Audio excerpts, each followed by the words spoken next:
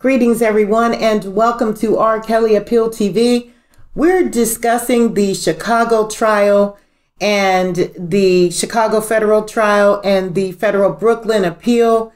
Everything is at a standstill right now. They're going into the continuance of the deliberations with the first opening testimony in Chicago. You know, it's a real trying time when you have people painting the picture, prosecution painting the picture of Robert as though, you know, this is something that they're just making up as they go along.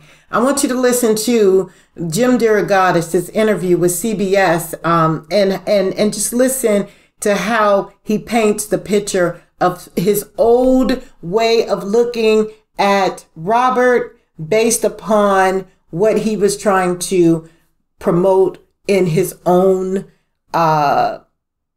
1990s way of a career. And this has been a career for him. And so let's just listen and then we'll come back and we'll break everything down. So here we go. He's facing several charges, including obstruction of justice, linked to a 2008 child pornography trial in which he was acquitted. Kelly is accused of paying off an underage girl after allegedly filming himself abusing her. He is already serving a 30-year sentence for a separate sex trafficking charges. So for more on this trial, we want to bring in journalist Jim Derogatos. He is the author of Soulless, The Case Against R. Kelly. So thanks for joining us. I feel like we have to sort of go back in time a little bit so you can kind of like tell us how we got to this point with this case, because he actually walked on this situation in the early aughts. And now we're back and the victim is willing to talk. So tell us how we got here. Well, the first story that the Sun-Times ran about Kelly abusing underage girls was 2000, December 21, 2000. And in February 2002, I got horrifying graphic evidence of that, a videotape, 26 minutes and 39 seconds of Kelly having sexual contact with a 14-year-old. It took an absurd 6 years because of a judge who consistently ruled in favor of the defense and the money and power Kelly had to delay the trial. In 2008, that trial, about one minor on one videotape, resulted in his acquittal. The judge had disallowed any evidence that this was a pattern of behavior, that there were other minors who had filed civil suits and been paid off and signed non-disclosure agreements. Aaliyah's name never came up in that 2008 trial. It was reduced to one girl on one videotape, and we now know, according to the prosecutor's indictment, that girl and her family were paid off to disappear and not testify. So in some ways, this harkens back to one of the biggest travesties of justice in the history of the Chicago Cook County court system. In another, it brings new evidence to light of Kelly sexually abusing 14, 15-year-old girls and videotaping it, because that first video, along with several others, that first victim, who is now cooperating with the federal government, as well as several others, all are going to be laid out in the coming weeks as the prosecution makes its case. So what's it been like for you watching this story unfold, given how close you are to it through your reporting? There's an odd sense of deja vu now for the incidents of 2008 to be in a federal courtroom. But, I always defer. The turmoil in my life for 22 years reporting on this pales in comparison to the damage done to so many of Kelly's victims. 22 that resulted in his conviction on all counts in Brooklyn last fall, and now 4 or 5 young women in this video. What they're going through, having all of this in the headlines again, what every one of his victims is going through, it just is a horrible trigger, and it's traumatizing. You pointed out that the 2008 case was very narrow. It just focused on one victim, one incident, no pattern. Now, and I have to say, this alleged victim is a full-fledged adult, and she's willing to testify. So that's a big difference between what happened in 2008 and what's happening now. But I'm wondering about what else is different about the trial. Are they taking into account, and I don't know if they can, the other conviction? He's already behind bars for abusing minors, or anything else? Well, obviously, they can't bring in too much of what happened in Brooklyn. Excuse me. I think the major difference is going to be that original 26-minute, 39-second video was the most horrifying thing I've ever seen in my life. Think about how long that is, the length of a sitcom, and a 14-year-old is being ordered about and abused for all of that time. Now there are multiple videos. Kelly, as was heard in federal court in Brooklyn, so I don't think allegedly needs to be part of it anymore, had a penchant for sexual contact with underage girls and boys, for arranging scenes of multiple sexual contact with these minors. I can only imagine, because I've heard tell in my reporting of some of these other victims and some of these other videos, I think the cumulative evidence that jury is going to have to endure of this sexual abuse in living color on video. There was very little video and no explicit video and some disturbing audio in the first federal trial in Brooklyn. This is going to be all about these videos, and I don't see how anybody sees them and acquits. Of course, I didn't understand how that happened in 2008. And if that case hadn't been a travesty weighted by the judge in favor of the defense, in my opinion, I'm haunted by how many other young women would have been spared the trauma that they went through, because Kelly's behavior only intensified after his 2008 acquittal. You sort of mentioned what we can expect over the next couple of weeks, but again, one of the things I'm always used to bring a case to jury trials, presumably they do that because they think they can win, right? The last time around, they did not win. This time, if you're going to go through that, if you're going to go through all the things that you just mentioned, Jim, presumably the prosecutor thinks that there's a solid chance that they can convince a jury that he's guilty. Yes, I think it's kind of a no-brainer. I was surprised at the width and depth and breadth of that case in Brooklyn in federal court. Last fall, they won on every count. He is sentenced to 30 years behind bars. This case, I believe, is just as strong, and it has that video. So, I had heard that Kelly was offered a plea deal to serve some time concurrent with the Brooklyn section, the Brooklyn sentence, and he passed on it. Whether that was because of Jennifer Bonjean, his high-powered defense attorney, or his own hubris, he has never expressed remorse for any of the things he is now convicted of. There is no sense that he did anything wrong. And, he didn't testify in Brooklyn. He didn't make a statement at sentencing. We probably won't hear from him in the Chicago trial, but he thinks he is above the law. He thinks he is the world's greatest, to quote one of his song titles, and his talent as a musician allows him to behave any way he wants with no concern whatsoever to I know the names of 68 of his victims that I've spoken to. I believe that list is well into the hundreds. There were 22 victims in the New York trial. There's going to be 4 or 5 in this one. It's just a horrifying, we haven't wrapped our head around the fact that no one in the history of popular music has ever been convicted of as many crimes against women as this man. And let's face it, in this music world that I love and cover as a journalist and critic, men have treated women badly for a very long time. But no one has ever gotten a 30-year sentence, which now could be extended doubled. So, Jim, let me ask you, you said you've spoken to a number of his witnesses. Have you spoken to the witness that's at the center of this case? And if you have, I'm curious about why she decided to pursue it now. We don't know who she is. He's already been convicted, so he's being punished for this sort of behavior. She could easily just sort of allow that chapter to close for her, but she's going forward. Well, I have never spoken to her or her mother or her father, although we tried very hard when that videotape came to us, and even a year earlier when we did our initial reporting, because we'd heard she was being sexually abused. But I spoke to her family members. Her aunt testified in the 2008 trial. So did, her basketball coach, some of her best friends and teachers. Many people wanted to stop the abuse of this girl at the time.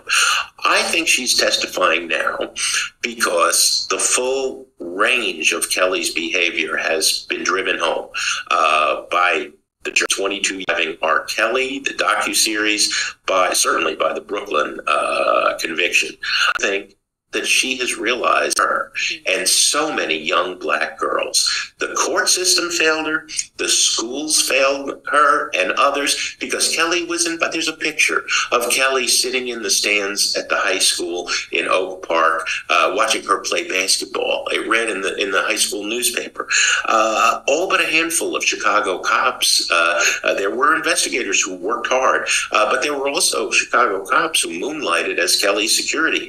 Journalism failed, aside from the Chicago Sun-Times. Very few other media organizations covered this story. The Black Church failed. The Reverend Jesse Jackson and James Meeks of Rainbow Push were Kelly's spiritual advisors, bringing kindergarten kids in free R. Kelly t-shirts in school buses to his court appearances in 2008.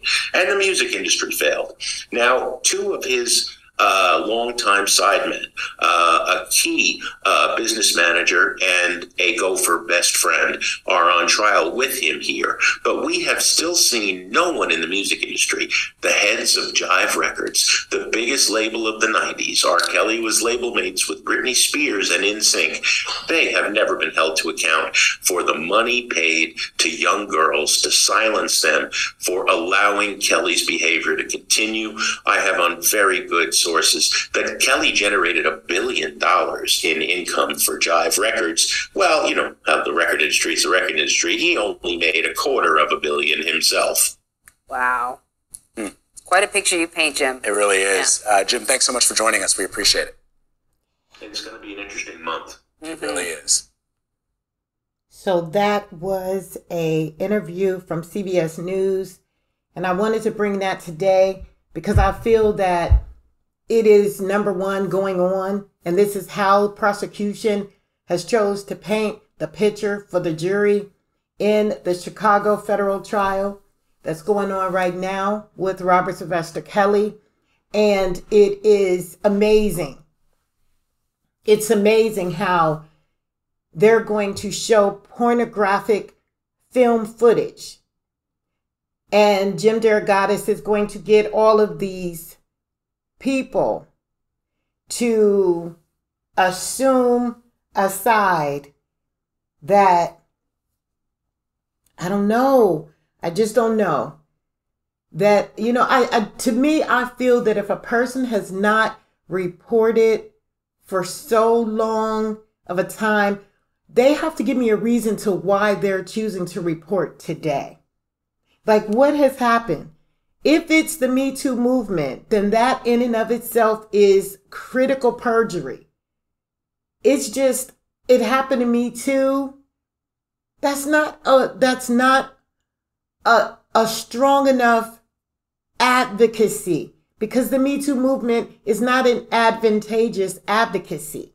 It's not a movement that millions of people come to and they've been taught to learn the areas of domestic violence, of, you know, the major aspects of, you know, healing the mind from different, you know, negative actions that have happened in our lives. This is just a group of people who are politically defining and using Black women as a crutch to take down a Black man. And in the political arena, anytime a major focus is sent upon a person or group of people who have never been paid attention to before, it is because there is financial gain. There is a propaganda that's being presented to society. And that's how all of this is coming to begin again. Like Derogatos said in the interview, it is another deja vu moment. This is a thing that Derogatos obviously wanted to take R. Kelly down with because of the fact that they said that it was him in this video. But it was a lot of money. He wants to put it on the financial aspects of entrepreneurship. So basically, R. Kelly should not be the only one that is going down. Jive Records, definitely, and we did a video about them and how much money they made. You know, we talked about Reverend Louis Farrakhan and how he was sharing with him $950 billion for how much he really was worth. Okay, so you have to take into consideration those aspects. I also feel that the mother and the father and the daughter, they've already invested their success in whatever they had a contract with. Whether the contract was with giving him, sexual favors, I don't know. But if that was the situation and they've been paid a portion of what it is that he paid them, along with, as you see, he, I just don't know. I wasn't there. And for this young lady to come out now in 2022, because of the Me Too movement, I could see if it was before then with definite evidence. This is the tape. This is me. Well, why wasn't it you in 2008? How was it not you? How was it not you in 2008, but it is you in 2022? This is where it begins to look like a circus with a bunch of clowns riding on a unicycle with a red nose, looking up to the ceiling, just the body being there for entertainment. This is for entertainment purposes only. This is not an entourage of a mafia kingpin doing all of this chaotic stuff that was going on, and everybody was so afraid of him. Because if the fear was there, the fear was there in 2008. Like he said, December 21st, my birthday, 2002 or whatever, that's when he got this horrific tape. Well, with this horrific tape, he sent it to CNN. Because I remember doing an article on him. Derogatos sending it to CNN. CNN said there wasn't enough evidence on the tape to prove that it was R. Kelly. Some people, so they made 50 copies of this video. Now he's trying to make it seem as though there are 50 different copies of different women on video. Do you see the lies? Do you see the misconceptions? And these are the things that the jury, I pray, will not fall for. They would have to say, okay, show me the other 50 tapes. Show me that they're separately different. Show me that there are definite marks that can identify Robert Sylvester Kelly, just as if a person gets into an accident. I know I had a friend I went to school with. She lived in Atlanta, Georgia. She was passing Buford Highway. She was an alcoholic. She's, passing Buford Highway. She cuts across, so she thinks she can make an 8-lane, 75 miles per hour crossing. So she starts to do so. She gets flipped over, jumped up, everything. She's gone. The only thing that they can identify my friend with is her dental records. That was it. I don't even know how they did the dental records. But what I'm saying too is that all of that, there needs to be some type of identifying blemish, a mark, or something that relates this to Robert, him being that body on that videotape. And I could see putting, and I don't even think this would even be relevant to do, but to just put a picture of him at that particular time, specifically looking just as he looked, or even listening to his voice through the video. I'm sure that there are some, identifying vocal marks on this videotape that could show that it is him or not. So, this really begins to get very, very simplistic to me. So I don't have much to report other than just what I shared with you. So my heart and my spirit and my mind goes out to my brother, Robert Sylvester Kelly. I know how it is when the world is against you. I was United States versus, or not United States, but the state of Ohio versus me. So I understand how you're feeling. I get it. But hold your head up high, because the exams that you're going through is going to create whatever should have manifested in your life in 2008. It's going to create the balanced fulcrum for you to exist and go beyond that which you know now. This is something that is so significantly severe for you, but it is something that's going to be victorious when you write your book. It's not going to be an 11-pager. It's not going to be another solar coaster. You've already gone through the roller coaster of solar coaster.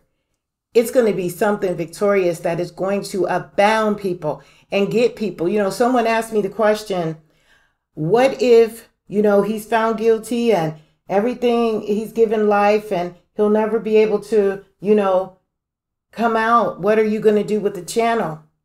Well, my thing is to continue to speak his legacy, to continue to speak his knowledge through his music, but also to continue to let people know what's going on in his life. Because if that is happening, many people will give up on Robert Sylvester Kelly. And what I say to Kelly Nation is this will always be a platform where we know what's going on, with him at all times. But I really and truly can't even see him getting life for this Chicago thing at all. I don't see him getting, and I also see the appeal being retried, if not thrown out. He's going to get, Bonjean is doing her part. Bonjean is so strong in there, in the belly of the beast with him. And all those demonic forces are surrounding them like fire. Shadrach, Meshach, Abednego. No one knows the indiglow that is internally within the auspice of the man that is blessed, the man who came here not knowing who his own father was, a man who saw things that he shouldn't have seen at a very young age, a man who tried to be the best man he could be. And Jim Derogatos, I feel that he wants to bring him down because he is a black man, and a king is never supposed to outshine anyone in America. And this is sad because Jim Derogatos, you are very disgusting. You're very, very, you're disgusting, because what you're doing is you're painting the picture to these individuals in a way that you yourself don't even know. You never got to talk to this girl. You don't know if what Sparkle told you was the truth or not. Even someone came to you, Jim Derogatos, and literally told you that they weren't sure. And this was somebody who knew Robert specifically. And they said, I don't believe that's him on that tape. You are distracting through your interviews just because you couldn't be that rock star that R. Kelly was when you were the same age, and you had to quit your music passion to go to Sun Times. See, your story has been followed too. Your story has been followed too. You are not squeaky clean yourself. How can someone take the word of someone who is constantly stalking and lying? And you went and Robert even said this in Solar Coaster. You said it in Soulless. You said, I went door to door trying to find someone to talk to. And these people wouldn't even let you in. So now all of a sudden, you have the same woman who wouldn't let you in back then, but you're in now, 2022, after Me Too movement. So I feel that a lot of this is propaganda. I feel that a lot of this conversation with this interview has to deal with painting the picture to make Robert look something that he's not. He is not a monster. He is not a child pedophile, as they said, because the reports and his expert study from his psychologist even states that he has no tendency of that. So maybe prosecution needs to get their doctors to come and relook at, test him. Give him a test. Because this is ridiculous. This man is not going to get the fairness that is afforded an individual who is literally going through what he's going through right now. I mean, that's why it's so difficult for me to keep up with this trial. And that's why I have to report a day later, because I want my information to be accurate. And, you know, these testimonies that's being proven right now, there's nothing on the docket. That docket will move after trial.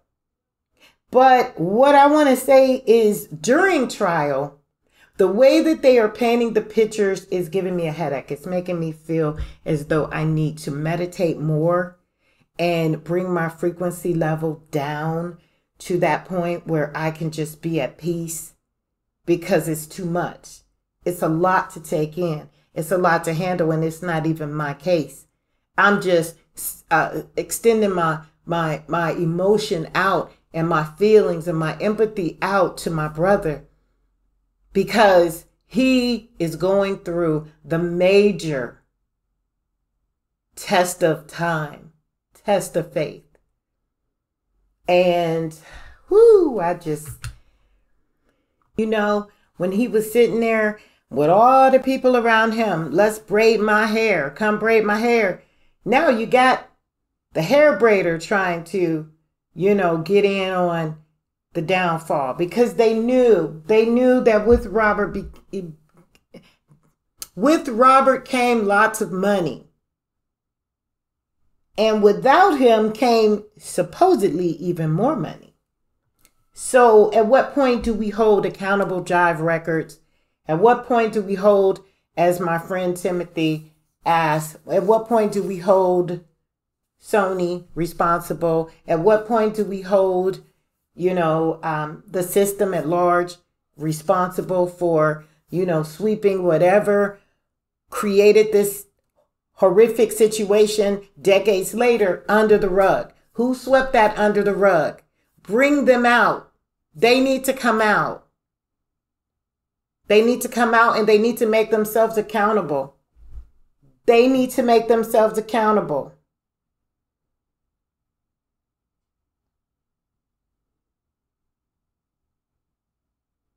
Test of time.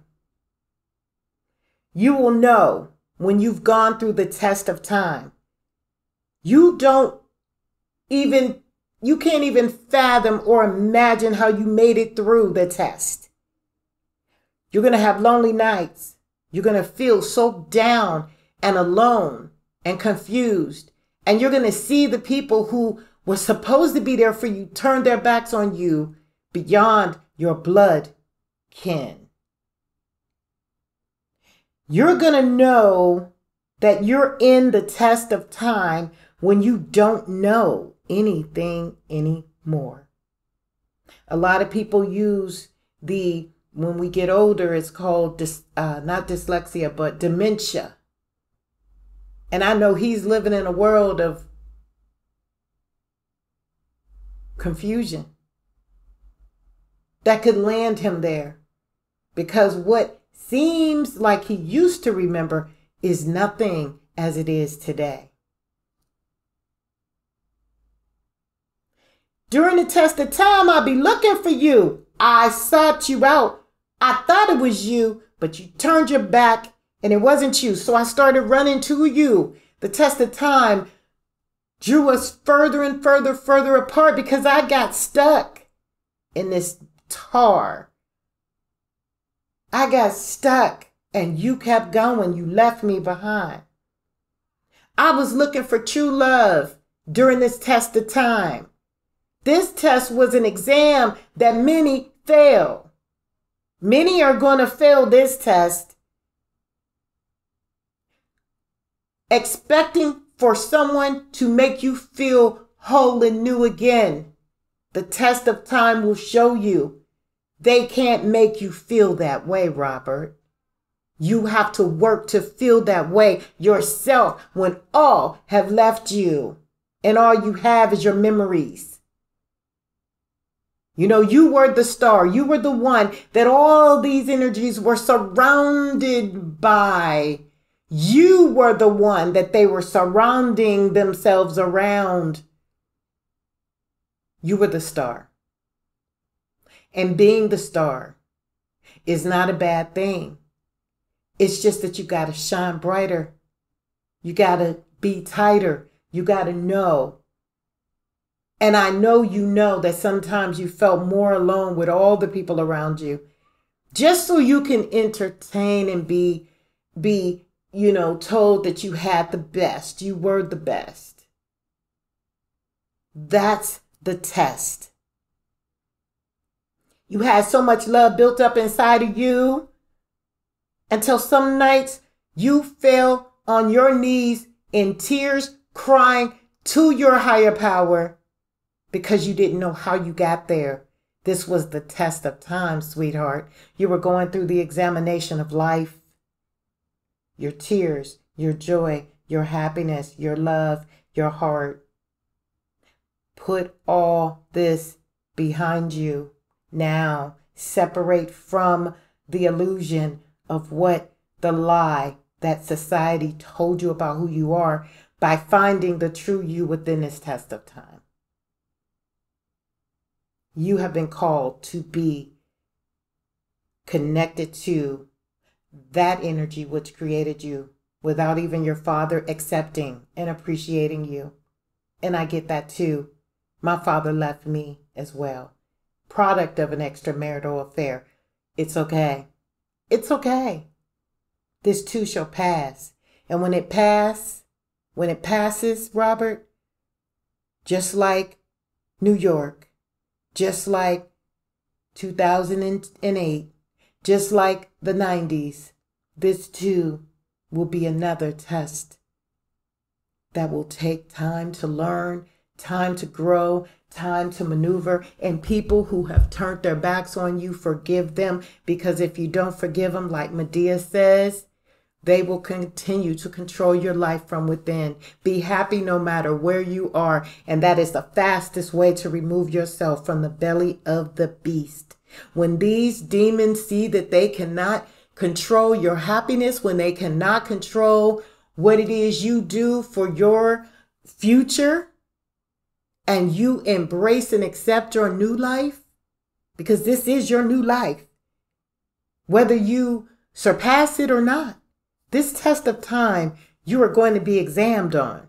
You're going to be given a percentage of your grade from this. You have to begin to build yourself from this point. And that was something that came from a conversation that I had with one of my students. Very, very wonderful, wonderful young woman in the field of criminal justice that's going forward with her bachelor's degree. And as we communicated on that, the test, the examination, the test of time that it's going to take, for you to get through this is going to make or break your success. Not the judge, not the jury, not the observers, not the supporters. We're all in there. We're all mixed in there in the energy, not Bonjean.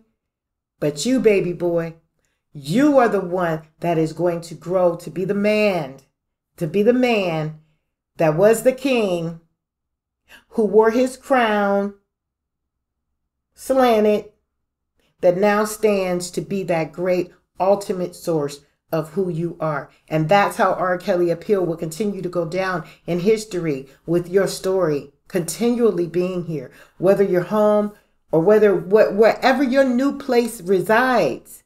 Keep your happiness there. You are the king wherever you go. Don't let Derogatos tell you any different. Don't let these liars, don't let your ex-wife, don't let none of these people who try to manipulate and bamboozle you and make you feel like you done lost your mind. Do not allow them to take that control over you, because they will, and leave you as an empty shell for you to come back to this planet as a baby again, to go through the psychological lessons that you should learn this trip around. This trip around. Don't stay stuck in the past. Don't go back there. Stay continually focused. Stay continually meditated on whatever your desires are. Because I heard your music and I heard the wisdom through your music. I heard you saying that you were fed up, you were tired. I heard you telling your fans that even though I had throat surgery, I still came back. But shut up. Were you talking to yourself? Were you saying to yourself that it is my time to mute me? And through muting you, you now have a whole movement? But sometimes we didn't know that the devil was coming in this way. Okay? I know what it feels like to be burdened by distractions. So you're moving yourself from that. You're moving yourself from that. And it's a powerful thing. And Jennifer is with you. Jennifer is there. She is there. She is there. I saw her and another one of her members standing in a bathroom taking a picture like, I got this. Yeah, we gonna do this. The power resides in the energies of the people that surround you.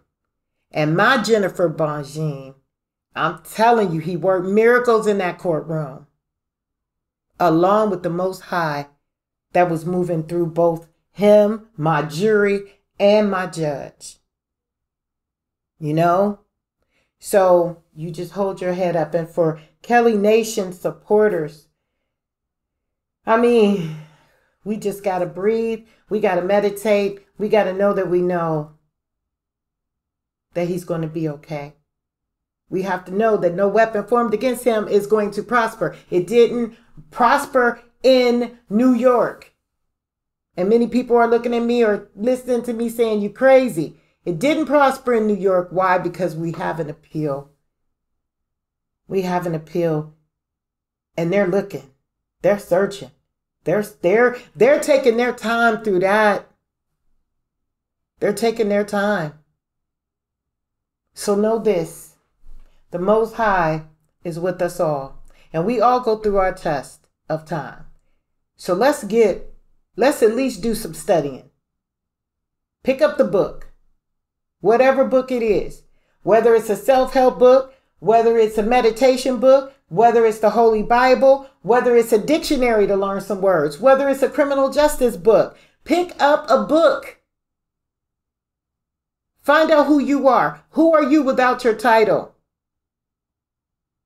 Kelly Nation, who are we without our title?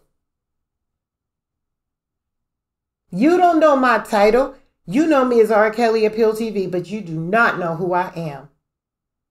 You may be learning who I am because the passion that I bring to the channel, but you don't know me. You don't know what makes my happiness happen.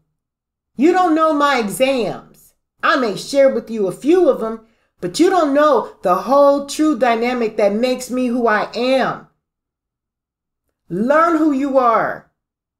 Express that through your livelihood. Do not allow others to take you into that position where we will be ones in the courthouse with our name on it versus the state of where we live versus. Be mindful of the emotional attributes that we possess and be mindful of how our emotions feel. Right now, it feels like it's so congested. It feels like it's so tight. It feels like it's so hard to breathe. But I breathe. And when I inhale into my nostrils and I push that labor breath out of my mouth, I realize, ooh, I was tight. Ooh, my back was stiff. Knots all over the body. Stress all in the mind. Now we got to go to a substance to heal. And using this as an excuse for a renewed addiction of any sort. I'm just saying thank you for being here. I thank you for liking, commenting, and subscribing to this podcast. I thank all of you who come and, maybe even sit in the background with really nothing to say, but you're listening. It's tapping into your test of time because we all going to have that exam. That test of time is very valuable. It's very, very critical. Maybe we're being distracted by watching what's going on with Robert Sylvester Kelly, so we won't have to worry about our own test, but we're going to have to worry about our own test eventually. So put that in your mindset while we meditate and put the Chicago trial on the back burner and observe it. Let the jury handle that weight because they're the ones that's going to have to make the decision. Don't worry about the injustices. We know we've been unjust. There have been unjust situations happening in our lives since the beginning of our birth. We heard our parents talking about it. So what we thought that because someone had made it to the mountaintop, that had seen the mountaintop, like Martin Luther King saw the mountaintop. Believe me, the King had a fight there too. Malcolm had a fight there too. Everybody has that test of time. And they have to know how to go through it and maneuver it to get through it. And the only way we know how and the only way we find out ways to do it is to observe other people's experiences. Not, I got this. Don't let your ego ride so much to where it's in the front seat and you sitting in the back seat with your eyes closed saying, oh God, I hope you know what you're doing. Let's not live like that. Let's live beyond this. Let's not look at the king of R&B as someone incarcerated that's been gained weight, that look old, and they got pictures. I bet he would look different if an African American drew that picture. He ain't got no bald spot. Like, you know, I know he's going to be different. He's going to be older.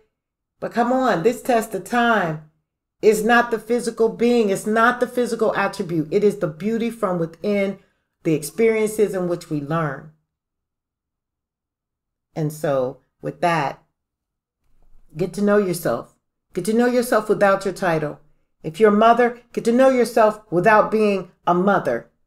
Get to know who you are without the title mother. Because we were just talking about empty nest syndrome. When we put so much energy and vibration into our children, and then our children move on, we're still expecting them to be that same 15, 16, 17-year-old when they're 30, 40, and 50. We're looking mighty crazy when we realize that we done been here decades in an empty nest. And we never lived our lives because we were still waiting for our children to grow up, and they've been grown. So for those who have the empty nest syndrome, who's getting ready to embrace that, yes, embrace it. Go visit your favorite place. We only have one life to live. And that's what Robert Sylvester Kelly's situation is teaching me. Don't allow your job to keep you struggling and stuck in the house, and the pandemic is over. Never really was. Don't allow people and things and ideas to taint your ability to travel.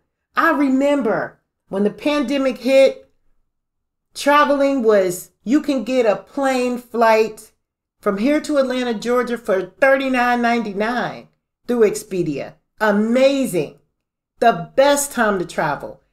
But 99.9% of society was afraid. 84.2% of society had the COVID-19. 82.5% lived through it. But it was those couple thousands of people that made it all over the world look like millions. Know the value of what you see, read, and digest on social media. Please do that. And I don't even know how to end this broadcast right now. So I guess I'll just say thank you for commenting, liking, subscribing to this channel. Please come back and see us again. To those who are in need of, someone to talk to, I'm here. Just send me a number, inbox me. My email is in my about section. So I'll check my spam and see if that's, because a lot of people's messages literally sit there until I just found out. So I've been checking my spam and I have all these messages, but we're here. Robert, we're here. We love you. We thank you so much for being here. And as always, keep it 100, and we will see you next time.